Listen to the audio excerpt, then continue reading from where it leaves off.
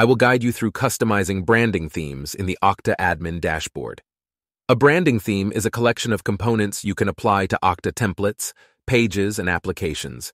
Themes consist of a logo, a favicon, a primary color, a secondary color, and a background image. Before you begin, you must be a super admin or org admin or have a role with customization permissions. Let's get started. Navigate to Customization and select Brands. Choose the Okta subdomain you would like to customize.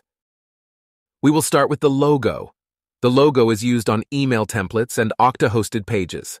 Click on the pencil icon and upload the desired logo. Next is the background. The background can be used on the Okta-hosted sign-in and error pages. The primary color is used for buttons on email templates and Okta-hosted pages, and as a navigation menu color on the end-user dashboard. The secondary color is used as a background for Okta-hosted pages and email templates. The last component is the favicon. Favicons are square icons used in browser tabs for Okta-hosted pages. Save the theme and we can start customizing the pages. Let's start with the sign-in page. Select the solid background or image background based on your preferences. Click on Save and Publish. Next is the end-user dashboard. Select the preferred style and save and publish.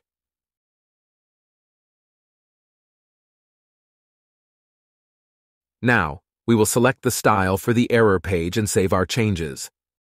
Let's sign out of the tenant and log back in to see the branding theme we configured. That's it. You have successfully customized the branding theme. For more helpful videos, check out the Okta support playlist on the Okta YouTube channel.